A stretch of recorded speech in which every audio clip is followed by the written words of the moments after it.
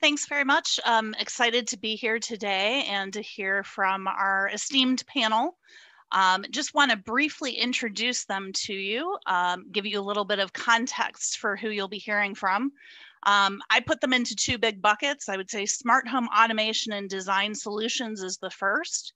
So CJ Edmonds is with Smart Rent. They do smart home automation for builders, property managers, and renters. And you'll also hear from Jonathan Boriak from KTGY Architecture and Planning. They're a leading firm with expertise including residential, mixed use, urban, and master plan communities. On the business communication management solutions side, we have Chris Graham with Constellation Homebuilder Systems.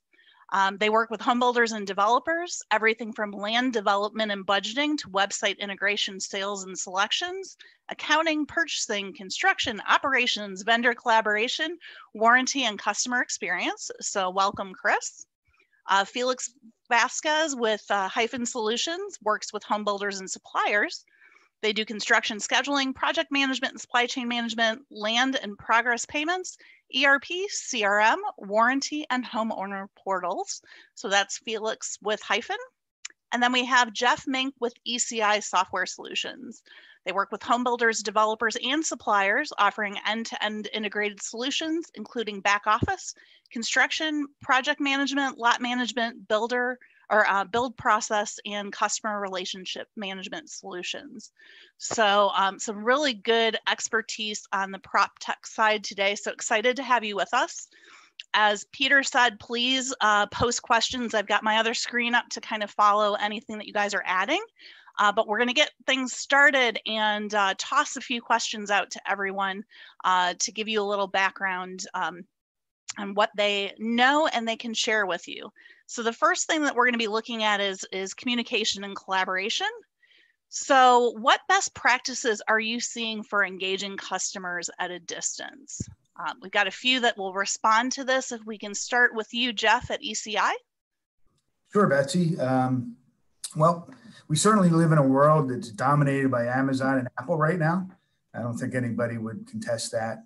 And what we're seeing are home builders today viewing their website really as today's model home. They want to make sure that it's interactive, engaging, that there's not static information on there, that things like lot availability are updated in real time, and that everything is viewable and maneuverable through mobile devices.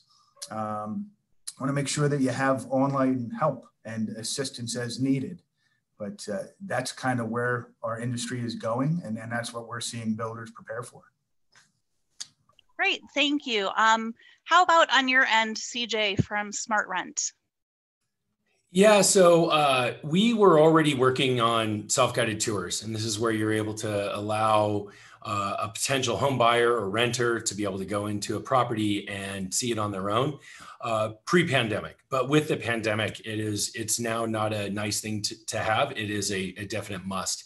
And I think that every builder needs to be thinking about this for selling homes or for renting. And we were engaged back in March, right when the pandemic hit, by Lennar. And Lennar has always been a company that's trying to be at the forefront of adopting technology. They adopted our self-guided tour product across the whole country. And the stats kind of speak for themselves. Like we're seeing about 75,000 tours across our customers every month. So people want to tour on their own. They want to be able to go and get a code that not only gives it on their phone where they can access, but you want to make sure that that system is set up to where it will turn off the alarm system. It could adjust the HVAC, lighting, all of those things to make it an incredible experience so that when somebody's going to either buy that home or rent that home, they're able to have that really personal experience.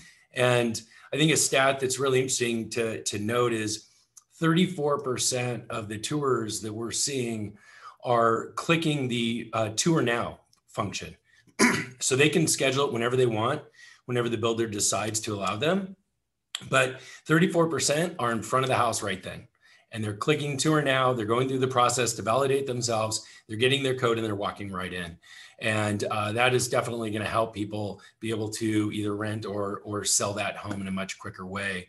And I would add, it's really important to make sure that you have the back-end technology to be able to track those leads. So if you are using a CRM like ECI's Lasso or Salesforce or Microsoft 365, whatever it is, you want to make sure that any kind of that lead generation is being captured. So I think it's a pandemic necessary tool, but once the pandemic's over, hopefully soon, we're going to see it continue. I bet that we're going to really see the uptick in how many people are trying to tour on their own. Absolutely. I would agree. I mean, I think that people have been expecting this for a while because you can do it with pretty much any other industry. And the pandemic has really just forced us to do it. And I would just see that only continuing to grow. Well, what are you seeing on your end, Chris, at Constellation? Yeah, first of all, thanks for having me. And, like Jeff and Felix and CJ, I could talk for hours, on this topic. But, I think one of the things, this year that we've seen is just, kind of a testament to the resiliency of the industry. Everyone's been trying to do a lot of new things very quickly, trying to adapt. And obviously, as a software provider to home builders and developers, we've benefited from that. But, I think at Constellation, we've tried to extend sort of our spectrum of offerings. And one of the advantages we have is another part of our business. We have about 500,000, 500,000 real estate agents that use one or more of our software products. And we've been looking to that industry for some technology and for things that, the used home agents are doing. And, obviously, the president of that group, really hates it when I call them used homes. But I think it was maybe Larry Webb or Tim Costello that said that first, and I just love the term. But if I look at what they're doing, like we have technology where you can find buyers before they find you, and so we've got a whole bunch of analytics and data where we can predict who should be looking for a new home. Some of the most progressive builders are doing stuff like that way ahead of the curve, which is nice. And then some of our aggressive builders, but maybe not so leading edge, they're also selling homes online, much like Jeff said. But the benefit is that you've got accurate availability, accurate pricing. If you need to change a price, it happens immediately. And the best builders in that area are managing that data in one place. So it could, you set the price once and it goes everywhere. You don't have to worry about changing it in 50 different places on a weekend or something like that.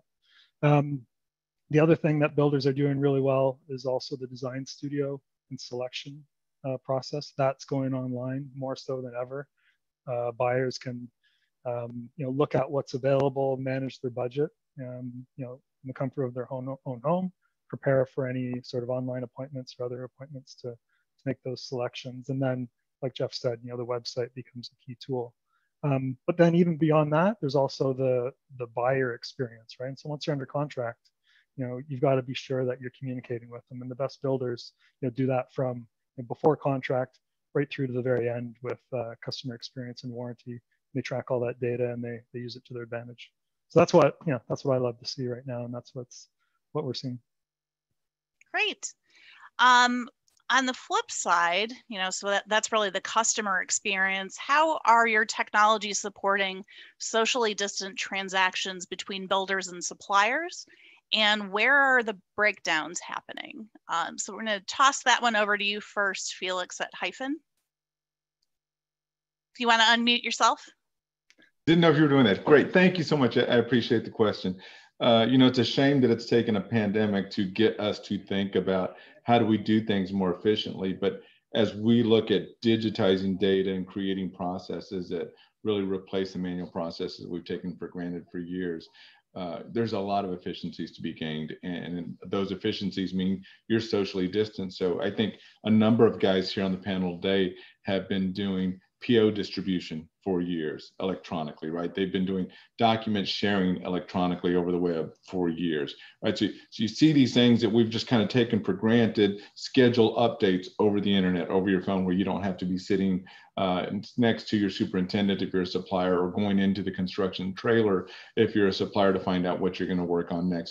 So we've seen those things that have been around for years, but I think the thing that we've seen a huge uptick in this year is the lien waiver process, which is typically, some thick book of lien waivers that you sign for every purchase order that's out there. We've seen an uptick in that. Actually, we did more lien waivers this year by July than we did in all of 2019. So we're really seeing an uptick of people trying to go, you know what, we don't need people walking into our office and handing us a lien waiver and we're handing them a check, and you let go of one and you grab the other and hope that you get it all done, and that it's going to be a permanent one and it's not a temporary lien waiver or a conditional lien waiver. So we've seen that really tick up. So the folks are seeing that that's actually a better process.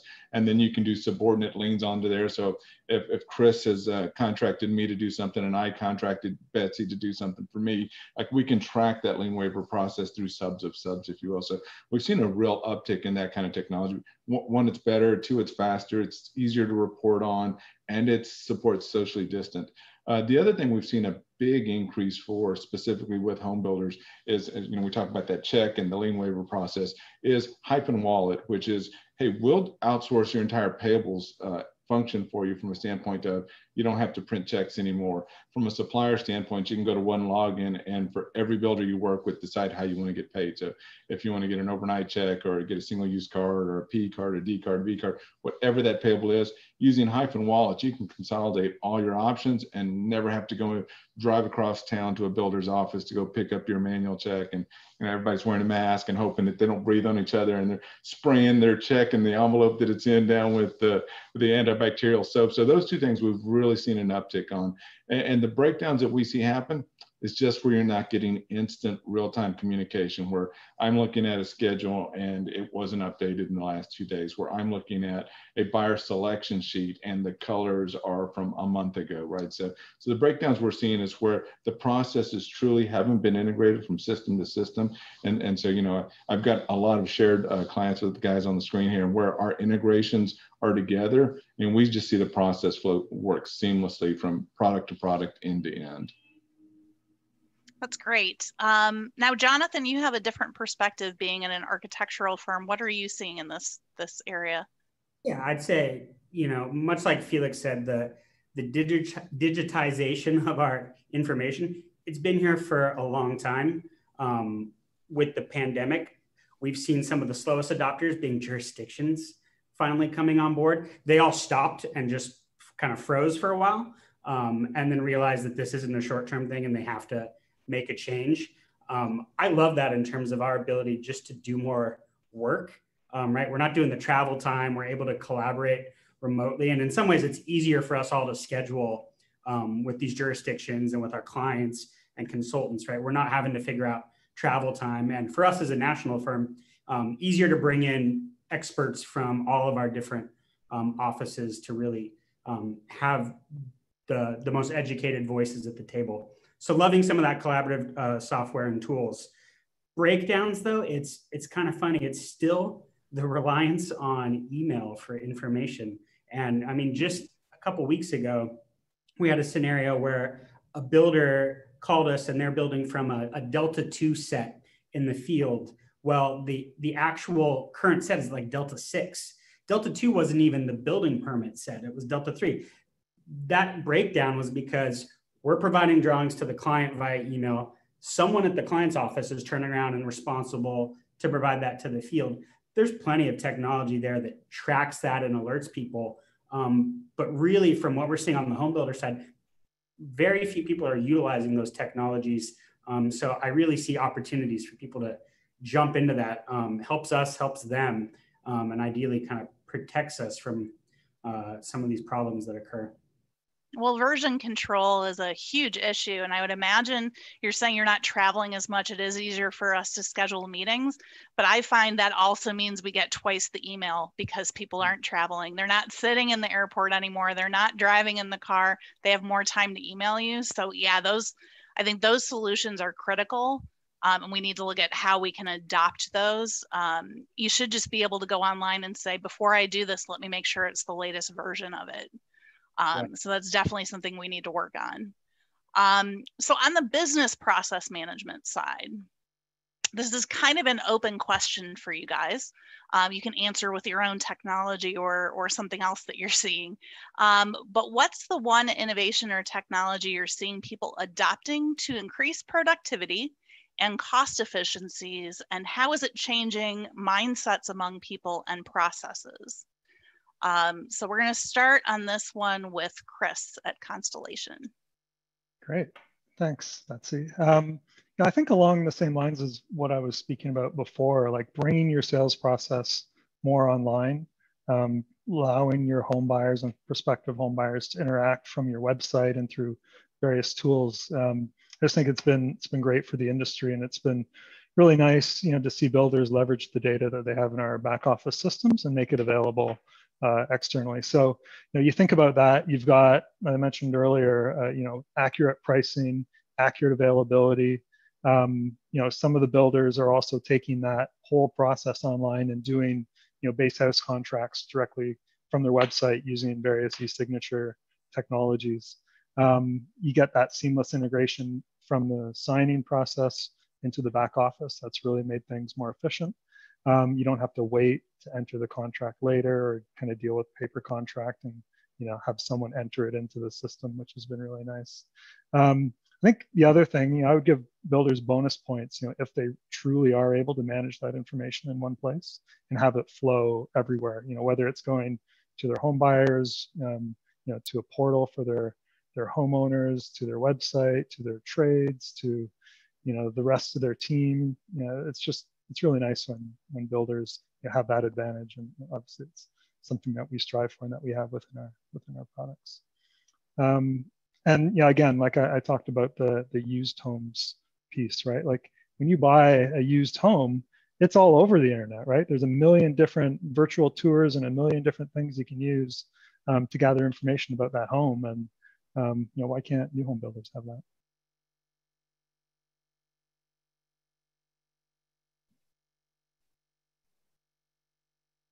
Can't hear you, Betsy. You're on mute, I think you're on mute. I was trying to be quiet. I was just saying there are some really cool tools out there to capture that now, either as a builder. We looked at HomeZada as an example. There's some cool tools out there to do that and then transfer that data to the homeowner. So that's definitely a good thing. So what are you seeing in this space, Jeff, from ECI? So what we see is clearly there's a lot of shiny balls out there, and everybody's focused on buyer experience and as we've spoke, putting things on the website, engaging home buyers there. But what's really critical is that you have like a CRM or some type of technology there that captures intelligence for you. We want to understand, who are these people? What are they looking at? Are you gathering analytics on what they're clicking on, what lots they're looking at, what models they're looking at? Can you do some social media scraping to learn a little bit about them, to set you up to do very personalized follow-up and targeted marketing? Because that can be a big differentiator between the other builder down the street and what you're doing. And when we talk about really productivity and efficiencies, there's a big focus on all that, the sales piece, but you're going to lose productivity and efficiencies if you're not fully integrated with the back office and then furthermore out into the field. Because it's one thing to sell the house, but then we still have to build what we sold. And if you want to be efficient and you want to be productive, you need to have that information and updates in real time. And so in the past, I think our industry has looked at what is the best for each part of, whether it's warranty or whether it's, a PO system or whether it's a CRM. Now it's more about an end-to-end solution, making sure that you have something that you enter somebody's information once and you never have to enter it again. And as we know, home buyers like to change their minds throughout the process, and that happens all the time. So if you're going to be efficient and productive, you've got to have a solution in place that updates everybody in real time anytime something changes. So That's what we're seeing. That's what we're promoting with our builders, is just to make sure that you don't lose sight on that connectivity of the back office and subcontractor trade operations with what has just been sold. And it may not be as sexy as all the bells and whistles that you see on the front end marketing side, but people might be really jazzed and excited about what you just sold them. And if you screw up on the back end, you're in big trouble. If you want to use a football analogy, you've got the good looking quarterback up front selling it, and then it's the linemen in the back that are doing all the blocking. And you got to make sure the quarterback and the linemen are talking together, right? And you don't want to break any legs, right? Nah, that's So CJ, you have a bit of a different view from the smart rent side. What are you seeing in this space? Yeah, we look at it not as part of the building process, but once you have built, then you have vacants, right? Everybody has vacants, whether it's a new home that you're selling or the term of the used home that you're trying to rent out. I love that. And so managing those vacants there's so many ways to be more efficient in that. And if you're using any kind of smart technology, you can manage the utilities in the unit. So having smart thermostats so that you're able to keep your utility costs down. If you are doing the tours, crank that temperature up in the winter so that the person has a nice, warm, cozy home, but get it back down when it's empty. Then if you look at security, integrating with Ring or other security products so that you can turn security on and off. And really, one of the things that I think is really important is damage through leaks. Like definitely not a sexy thing product wise, but you can take a little $30 leak sensor and throw those at all the different water places, from water heaters to washer dryer to sinks. And if you have a leak and the unit's occupied, you might be able to catch that pretty quick without that sensor. If it's vacant, you might have a leak for days or weeks, and your small $1,000 cleanup leak turns into an actual insurance claim. So things like that really can be managed through the vacants. And if you need to turn a home, so if it is a rental and you need to allow vendors and you need access control, and instead of providing a key or going with them, being able to provide an access code that's directly for that vendor for that cleaning event, and then they are able to leave, when they showed up, when they left, all of that makes you much more efficient to manage those vacants and save money. On the making money side, I think it really looks back to the self-guided tours, and you're going to increase sales traffic. You're going to increase the sales pace and actually decrease your sales cycle. And then all of that's going to turn into a higher sales margin. So really thinking about your vacants more and applying technology to make yourself more efficient and make yourself more money. Absolutely. So Felix from Hyphen, what are you seeing on your end? So, I think for years our home builders have said, I've never made a dime on warranty yet, right? So it's just been this afterthought, and you sell a home and you hope no one ever calls you after they move in, and that would be a great experience. But, now as we look at leasing lifestyle and where you might lease a home for different stages of your life and moving across, home builders are taking a much more longer view of warranty. And so how you address warranty, how you treat warranty with respect to how do you take in the order, how do you measure your effectiveness at resolving issues? Are you using an actual warranty system that will give you trends and data so that you can isolate, hey, do I have one-off event where, a nail got popped into a water line and it broke over some period of time? Or do I have the same trade partner making the same error every time he builds his house, and being able to call on those things? Because look, I think those are real important.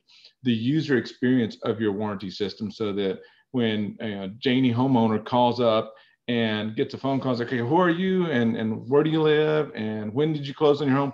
Those are all questions that, let's face it, technology should tell you. As soon as she called in, you should be saying, hi, Janie homeowner, it's so wonderful to talk to you. Are you calling about your home on name, address, all those other pieces where you really change that experience. And the tools that we have available now allow us to do that, right?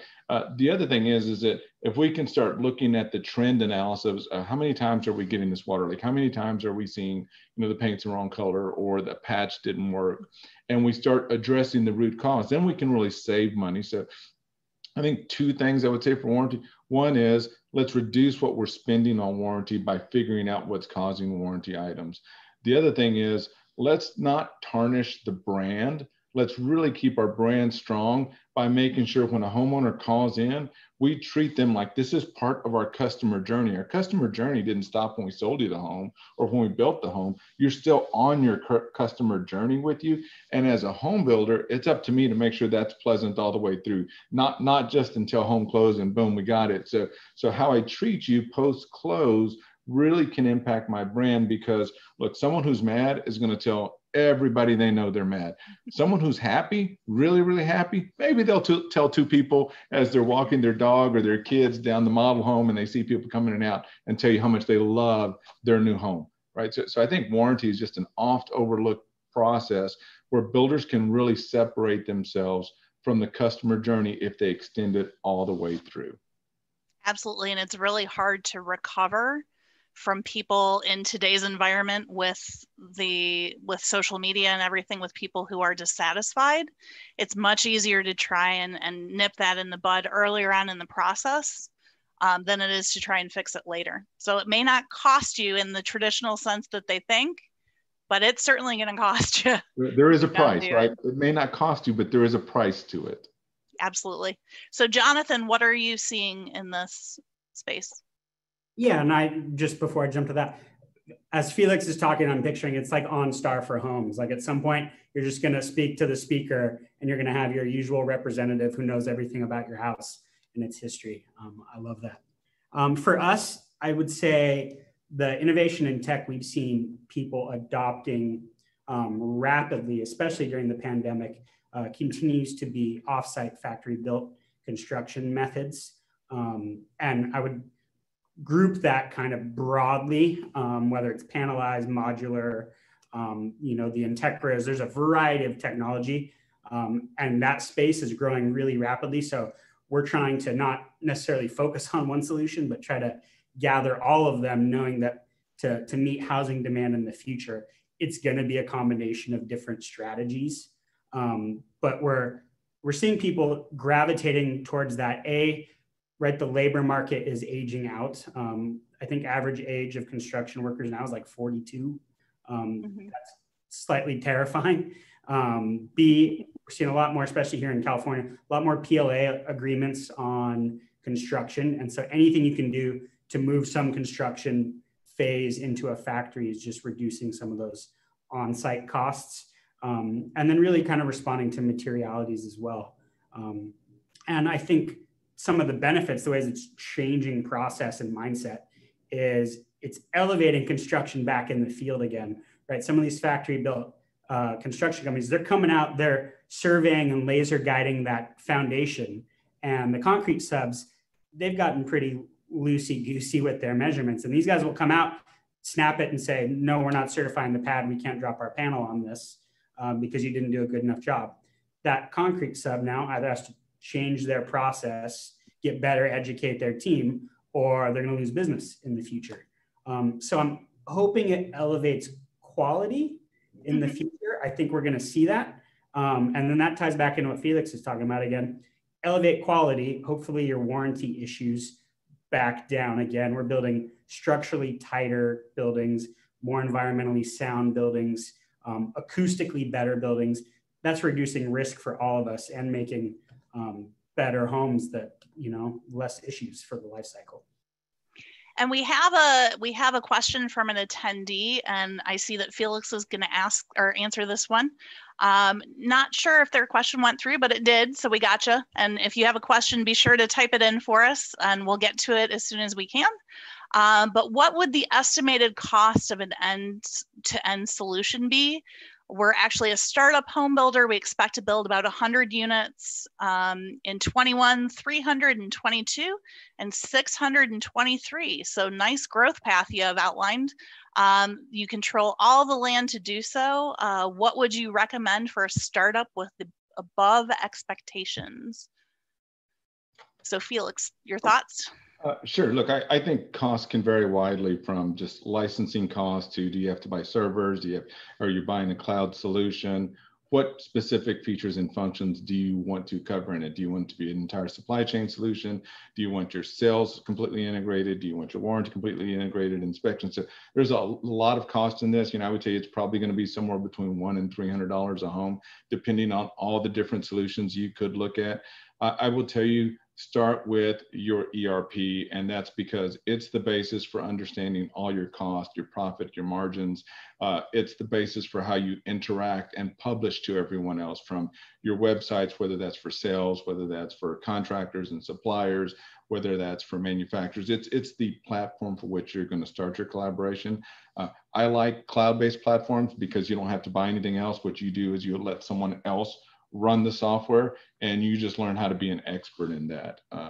There's several good solution providers here. I would recommend Bricks. I'm sure that the other two guys would have different answers for that. But I would say, take your time and really pick something that matches the way you build instead of forces you to change to what that software does. Really pick something that's going to grow with you, where the software provider is going to continue to grow and invest in the product that you choose. And you have several good choices here on the table.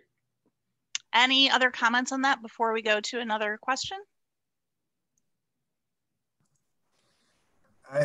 I would just add, Betsy, one of the things you want to do too is just look inwardly at your organization, understand the people that you have, that, there's a cultural shift when you do this.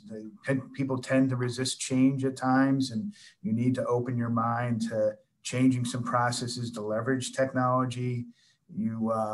You need to have data, right? Sometimes builders want to get started with an ERP, and just understand that it's not the easy button to press. It's a collaborative effort, and so you want to just prepare your staff and be fully committed to this journey from top down to make it success.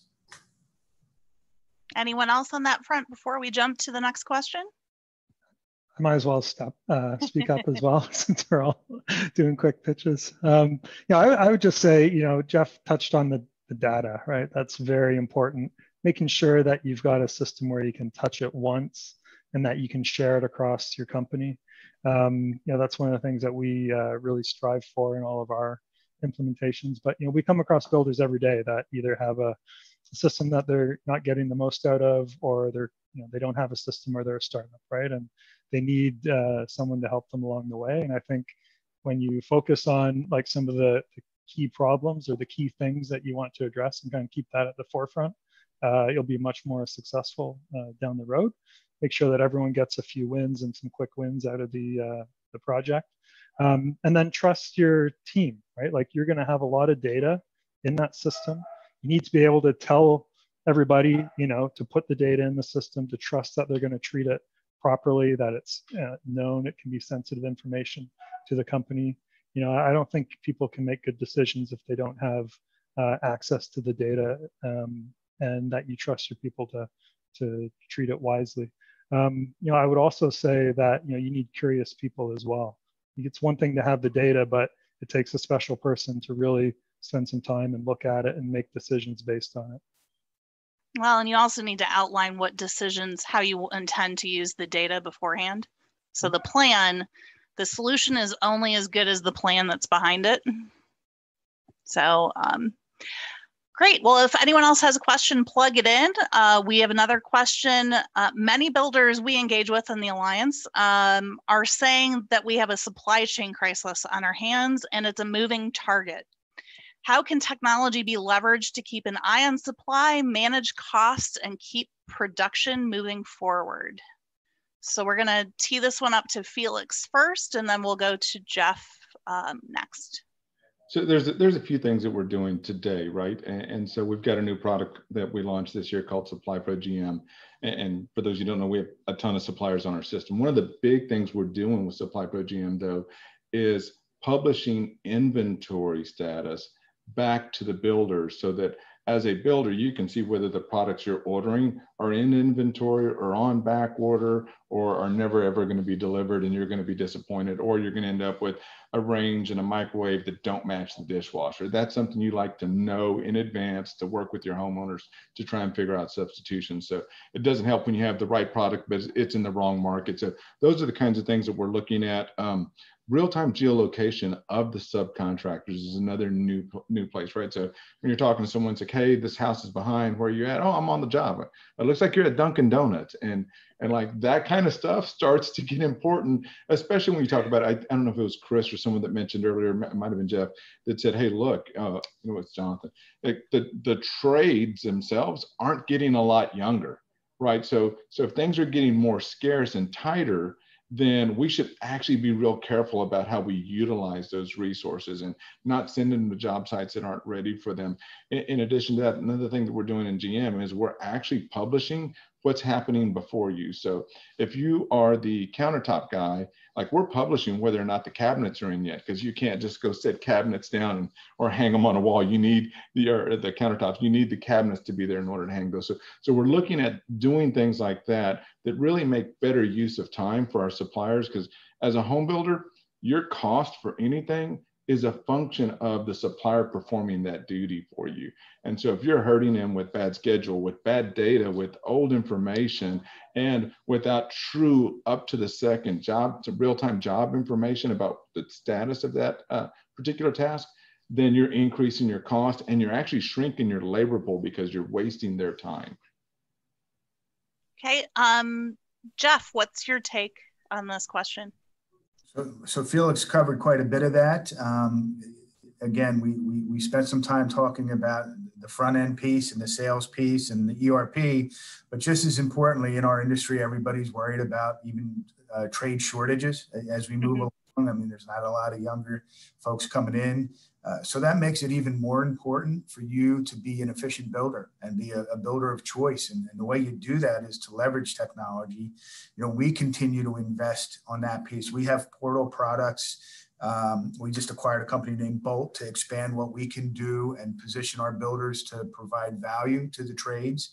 And, you know, to Felix's point, it really comes down to communication. What you don't want to do is have contractors out there showing up to job sites where there's back-ordered products or they're not ready. You know, it's when we talk about efficiency and you talk about relationships, good trades are going to go down the street to another builder if they can't rely on you as a good builder. So it is very critical to have portals that update in real time as changes happen, whether it's on the schedule, whether it's on products. And you know, again, as younger folks come through, they're more embracing on technology. So, you know, so you don't want to just overlook that. It's very important. Okay. And Chris, any additional thoughts from Constellation on this front? Yeah, I would just say, like, you know, understanding your cost data and where the inefficiencies lie is super important. If you're running a business and you don't know what your costs are or how they could be changing, or do a little bit of sensitivity analysis to see what's going to happen with your margins, you're probably in trouble. And like I said, you need the data, it needs to be good. You need people who are curious enough to look at it and pay attention to it. Okay. Well, we've got about 6 minutes left, but I think we have time for one quick question that's a little more consumer focused. And then I know Peter has some closeout information for us. So this one goes out to CJ and Jonathan. And so what tech products, and modern community amenities are millennials, active adults, and seniors demanding? Is there anything that was once a luxury item is now considered essential? So this was totally sound self-serving, but I don't think anybody will disagree. It just happens to be the business we're in. But you need IoT devices in your home. If some of you on the panel don't, I would be shocked, right? We all have something at home. We have a Nest, we have a garage door opener. Well, consumers want this. They're expecting it, and they're expecting it if they're buying a house for sure. If they're renting it, they're expecting it too. And I think the real key thing is that they're all integrated. We don't want to get, like, we have a partnership with LG and they have awesome washer dryers. They won't fold your clothes yet, but they will wash them on schedule. And so you have a washer dryer. You could have a front door lock, a back door lock. You have a Ring yard motion sensor light. you have light switches in the house, Honeywell thermostat or Nest thermostat, whatever you have, demand by your vendor, whoever's going to help you manage all of that, that it's in one app and that it's all integrated. Felix said earlier, like all these companies need to be integrated. It's table stakes now. And so make sure that you aren't just thinking, wow, this is the coolest lock and I'm going to put it on my units because it's a smart lock. Make sure that whatever device is going to run that lock exactly is going to be on an app. And, you know, I'm kind of a power user because I'm in the business, but if you look at an app and you scroll, you know, all these devices are in my home and they aren't all there. We don't build all this hardware. I have a Yale lock and I have different things, but consumers demand it. And the last thing I'll say on it is that demographics don't really matter anymore. I mean, we're you know, the baby boomers want this. My mother-in-law yesterday was like, when are you going to do a smart rent setup for my house? Like, you know, she's 65, like, doesn't matter. People want this. And if you are in any communities where there's young, you know, 20-year-olds, millennials, Gen Xers, they definitely want to, they demand it. So it doesn't have to be smart rent, but you're gonna be losing ground if you're not doing that in your homes. And treat it as another utility and make sure it works as soon as they get in there. Yeah, so they can fully benefit from it. Yeah, they can use it. And that's where some of our customers are putting the technology in their model unit. So they're showing it and they're able to do self-guided tours. But then once the person buys the home, then they convert over to an end user. And so the builder, like Lennar Imitation Homes is doing this. So they are selling it as a smart home and they're packaging and the pricing they have to pay to us up front. It's built into the price of the home. They're getting major margin on that. The revenue's there for the consumer will pay more for that smart home. Yeah. So Jonathan, take it home. What are you seeing on your end? Totally agree with CJ. And I would say again, like he just mentioned, it's part of your standard base price of your home to be a smart home now. It's not an option you're offering. It's got to be baseline standard. But I think for us, the next level of that is moving past the IoT and really into home wellness and health is the next wave of that. And that's, you know, systems like the Darwin system, for example, monitoring air quality, water quality, light levels within your home, UV scrubbers in your HVAC, all these things that are now monitoring live the quality of your home and how it affects you. Everyone, I mean, this was a trend before pandemic. Shoot, now that we've been in pandemic, everyone's, you know, worried about this, and especially on the West Coast, air quality has been a huge thing all summer with the fires. So really focus on pushing that. And again, us Californians, you know, trying to ban gas out here and doing things like that, that's only going to spread across the US. So figuring out how these homes get more environmentally friendly and sustainable it's a challenge, but I think ties into that connectivity of the home. And realize on that end that your consumers are a lot more educated than they used to be. Yes. And they know what a MERV filter is now. Can you imagine that would have been true 6 months ago? Probably not. Well, thank you all for sharing your insights, some great information today. Thanks for having me. Peter, I know you have some stuff to close out, but really enjoyed it. I look forward to going back and taking some notes. I was a little paying attention to listening to you at this point, but thank you all very much. Yeah, thank you very much. So I'd like to thank Betsy, Jeff, Felix, Chris, CJ, and Jonathan for the work they put into this and for sharing with us their time and their expertise. I really enjoyed the discussion, and I'm sure our audience did as well.